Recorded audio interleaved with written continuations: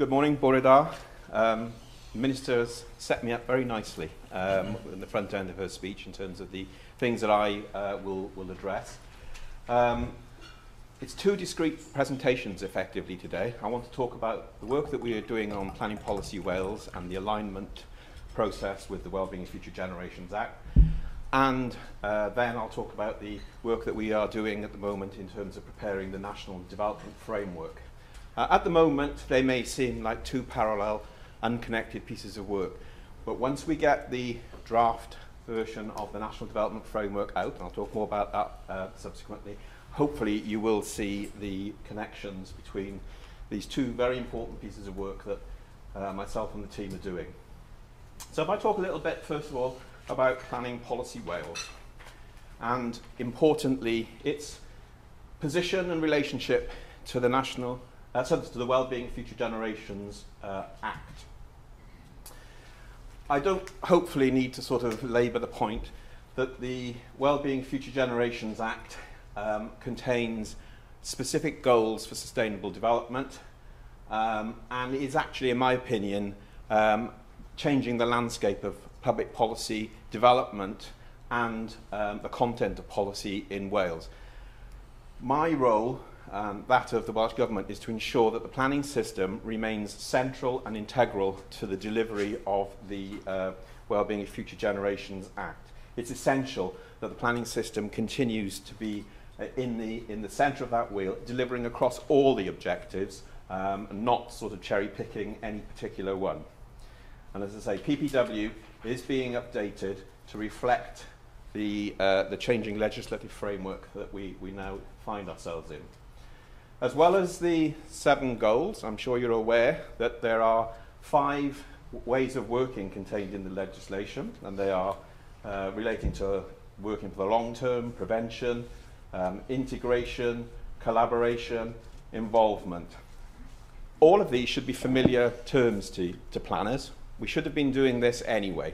I find very, very reassuring, I think, that this sort of language is coming through in other bits of legislation, the challenge maybe for other public services, but I think the planning system is off to a flying start, and there's no excuse for us not to embrace this fully.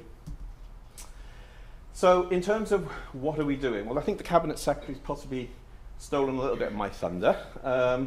We said when the planning bill was going through the legislative processes in the National Assembly that we would set out the relationship between the planning system and the Environment Act and the Wellbeing Future Generations Act, all of which were being progressed on similar timescales. And to many, including the politicians down the Cardiff Bay, the linkages and the connections weren't always clear. We produced a publication called the Planning Prospectus at the early, midway through all of the progression of these bills, seeking to set out what we would do. And in that prospectus, it said that we would factually, in the short term, update PPW. And that we did last year. If you've read PPW Chapter 4, you will see the wheel diagram that I had on my previous slide. That's now in PPW. But in a way, that's simply box ticking.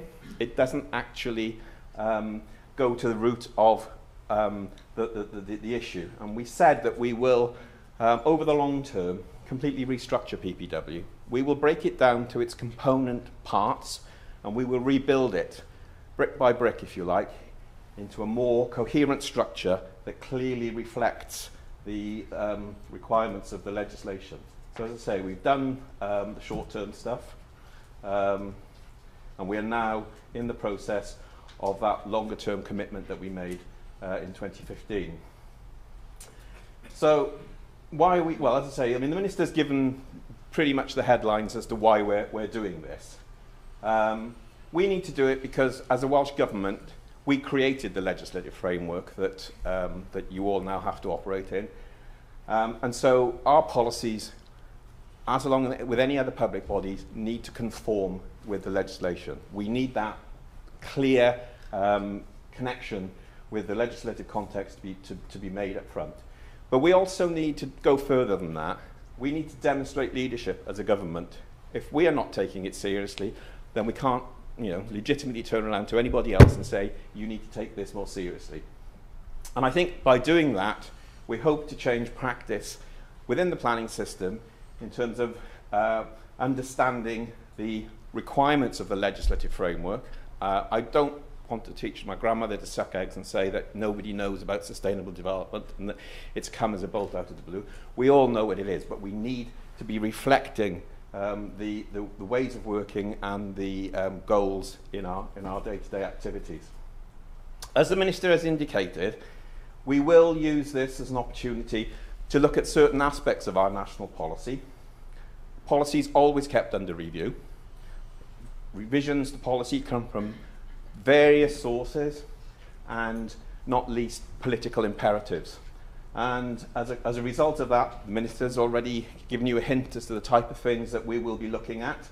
We will be looking at housing. Housing is an issue that is perpetually under the microscope.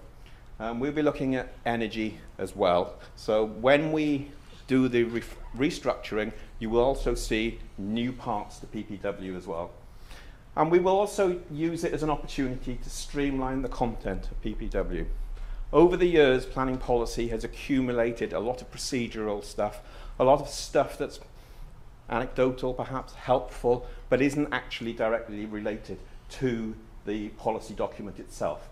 And Mark will talk a little bit about some of the work that we are doing in terms of the development plan manual, where we will be seeking to migrate some of the content that is currently in PPW that relates to the process of plan making and accommodating it more readily within the development plan manual. So the purpose, the intention is not to just strip back PPW to its bare bones. If that happens, well, that's what happens. We need to have a document that is coherent and usable. And when we were thinking about the structure of how we would do it, a lot of sort of thought going on in the team and within Welsh Government, well, why don't we just use the 7 goals as the 7 chapters for PPW? But as we'll hear later on today, it's not as simple as that. You can't shoehorn or pigeonhole some of the policy content of PPW discretely into those goals. If you look at this diagram here, if you look at housing, for example, you know, it could very well sit under the cohesive community goal.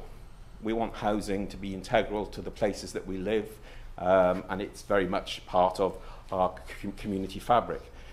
But it's also about Welsh language as well in certain parts of the community. Having the appropriate sites and the type of housing is very important to the promotion and the preservation of the Welsh language.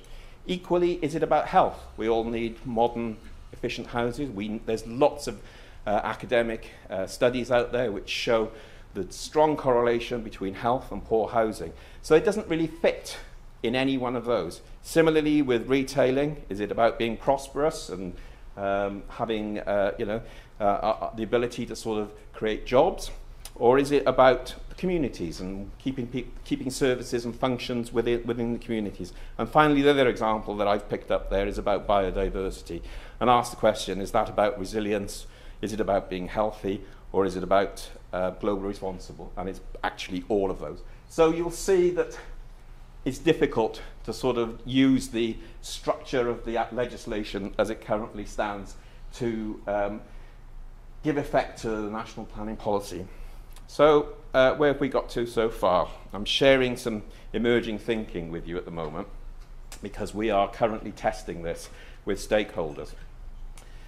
What we've decided to do, as I say, is to reconstruct PPW from the basic principles, but in a more thematic way.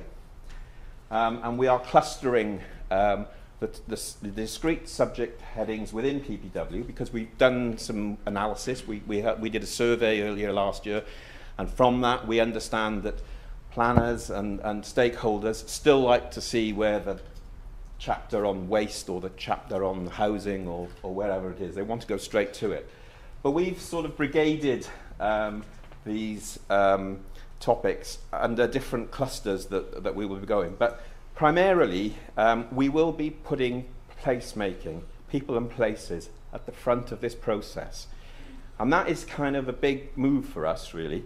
That's the non-spatial elements, I think, of what sustainable development is and how we go about doing it. So it includes things like design and you probably can't read the slide there, but about making choices about health and so on. So we need placemaking to be refocused and central to the work that we're doing. And then after it's gone through that sort of process, we can then start going into the clusters. And the clusters we called are distinctive and natural places, productive and enterprising places, and active and social places. All of these are up for discussion, by the way. There's nothing written in tablets of stone. The Minister has not signed any of this off, so don't go writing to her about how you disagree violently with my assumptions today, because we are working this through as we go. And I guess in the spirit of the legislation, you know, we're quite open and receptive to thoughts and views on this. But what this table shows is the strength of relationship between the clusters of the topics and the well-being themes that are down the left-hand side there. And it attempts to show that there are strong different correlations for different clusters as we do it. As I said, placemaking. It's going to be central. It's going to be the lens through which all the other stuff is seen in PPW. This is a new concept for us. What we want to do is, it's just not about counting houses. It's about the legacy of the places that we leave behind for future generations. Placemaking has to be refocused and repositioned into this process. As I say, the people and places theme will consider this, and it sets out, we will also set out the other drivers for change and for what creates sustainable places. So I'm going to show you a diagram now, which back in the office is called the eyeball diagram. And on the left-hand side, you will see the drivers for planning. You've got the goals of the Wellbeing Future Generations Act, but the other things which we think we need to be mindful of are about the best use of resources, creating multiple benefits from decisions, about creating communities. It's about accessible environments, and it's about supporting infrastructure. And encapsulated into that is the sort of economic viability and the case for understanding the way in which development works. We see that funneling through the people and places, the placemaking, before it hits the other clusters of work. And then at the end, we hope that we will have made a contribution towards a legacy of sustainable places. If we've done this properly, then we should be scoring against all of the goals that I previously mentioned were difficult to pigeonhole. So that is really where we are at the moment. It's very quite early days. In terms of a bit of time scale, the team are holding engagement events this week, next week, over the next few weeks with stakeholders to test this. We're going to sort of, you know, do it in an open and honest way. We have no preconceived ideas that what we have done is absolutely perfect, and we are going to reflect and refine it. But what we've said to the Minister and what she said to you today is that we're going to consult on this generally in the spring of next year. So I guess if there's one date for your diary, you need to keep you know, an eye on our website in terms of this piece of work coming forward. So pretty much that reflects, I think, where we are on PPW. If I may, I will now just trot through very quickly the work that we're also doing on the National Development Framework, because, as I say, they are parallel pieces of work, and you will see the connections as these are developed. So just a little bit of background, update on where we are. Minister spoke very clearly about the Prosperity for All national strategy. That is the driving mantra for the Welsh Government, and we need to make sure that the NDF occupies the space that the national strategy is talking about. Helpfully for us, the NDF is specifically name-checked within that national strategy as a lever for the delivery of the government's aspirations. Minister talked today about using tax and various other powers. NDF is a very powerful tool that we are working on, and I just want to leave you finally with some dates again for your diary in terms of where we are going with all of this. For those of you that don't know what the NDF is, it's a product of the Planning Wales Act. It is a development plan that will cover the whole of Wales. It will have a 20-year horizon, and it will replace the Wales Spatial Plan. Unlike the Wales Spatial Plan, the NDF will have development plan status as a very different type of plan. The Wales Spatial Plan had to have regard, or the planning system had to have regard to the Wales Spatial Plan. The NDF is hardwired into the development plan hierarchy. It will sit at the top of the tree. There will be strategic development plans, hopefully, and local development plans underneath it. And the legislation requires those subordinate plans to conform with the NDF.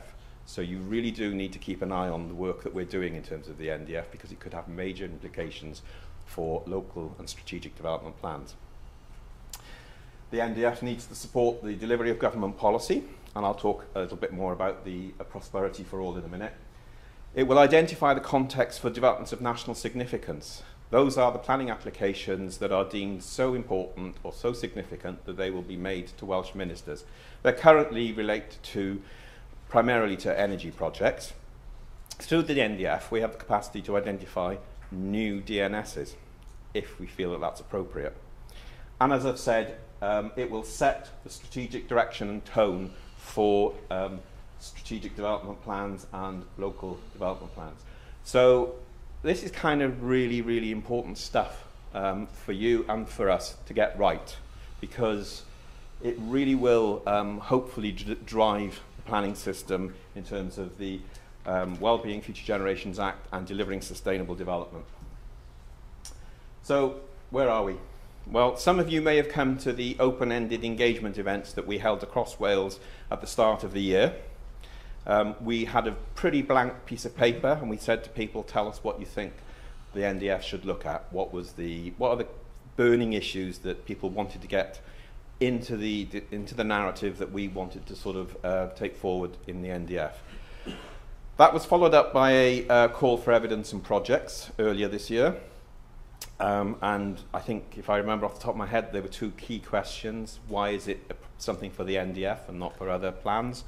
And how does it conform with the Wellbeing Future Generations Act? So people were challenged to give us that evidence as we started to think about what we were doing. We also commissioned some research, which is published on our website from Cardiff University, mindful of the fact that the NDF needs to create space for strategic development plans. And so we have published some research into what the regionalisation of the NDF might look like. I won't go into too much detail about that. It's on our website. But basically, Cardiff University looked at a whole range of data sources in terms of crunching them together into a regional geography of Wales. We published that pretty much at the same time as the Mark Drakeford published his consultation on the white paper for local government reform, and thankfully there was a lot of overlap between the work that Cardiff have done and the proposals in terms of how the new geography of local government might work in the future. We have also commissioned the integrated sustainability appraisal for the NDF. Because the NDF is a plan and programme, it is caught by the SEA regs, and because of the other requirements that the Welsh Government have, we are doing a whole package of assessments, such as the rights of the child or the Welsh language. There's a whole raft of them. They will all be done together in one integrated way. And at this moment in time, we are just going out talking about the issues and options for the NDF. We've already started that engagement process, and it'll be ongoing through the next couple of weeks, where we have reflected on all the stuff that's been given to us, and we have started to devise futures, scenarios, what Wales might look like if certain things were predominant. There will be a consultation on this in April next year. That's hardwired. That will be part of the delivery agreement that we have. So if you're not engaged in the stakeholder events, there's a date there for your diary in terms of making your views clear to us, because once we've established the preferred strategy for the NDF, it will influence the content and the policies of the National Development Framework. As I've said, when the NDF is published, it will have significant weight and teeth within the planning system. So please use the opportunity to become engaged in the exercises that we are undertaking. Minister has already talked about Prosperity for All, published on the 19th of September. This is the cross-government strategy. As I say, helpfully from our perspective, the NDF is in there. But the words in the strategy kind of resonate with the legislation. They should resonate with the planning system, really. We're talking about laying foundations for the longer term, looking beyond silos, avoiding strategies, although I'm going to write one, and you know, focusing on where the First Minister expects to see improvement. So it's very much about breaking out of the departmental, subject-based approach into a much stronger pan-government approach, recognising that national government and local government have scarce resources and we need to work perhaps smarter and cuter, and that's something that we are always mindful of. The national strategy has 4 chapters. The planning system, if you think back to the diagram that I showed at the beginning in terms of the wheel with what the planning system does, it should deliver on all of these to a greater or lesser degree. And the priorities for this government are early years, housing, social care, mental health, skills and employability. Again, planning has some traction, some leverage over all of those as we go forward. So we need to be clear on the Welsh Government objectives and cross-cutting priorities to help the decision making. And it's not about revisiting and using it as an excuse for starting new work. It's about integrating what we have, I think. So just, again, Leslie Griffiths has asked you to read it. It's not too long. It might be well worth having a look at where the government, and that's the pan-government, so it will, everything that the Welsh Government does has to align to that strategy. I mentioned previously the regional work that Cardiff University have done for us.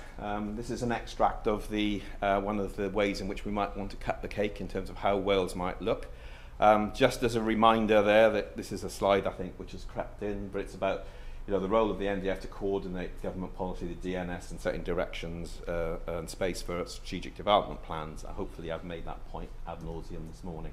My final slide today is, and I'll leave it there for a bit, it's about where all this is going. As I said, in April next year, we will be consulting on the issues and options and the preferred options for the NDF. Once we've done that, we will start drafting the content. By the summer of 2019, we will be consulting on a draft version of the National Development Framework. The way in which the National Development Framework will be published is not like a local development plan. It will be scrutinised by the National Assembly. The precise arrangements for that are yet to be determined, but in all likelihood, we expect it to be a subject of a cross-governmental, cross-assembly committee scrutiny.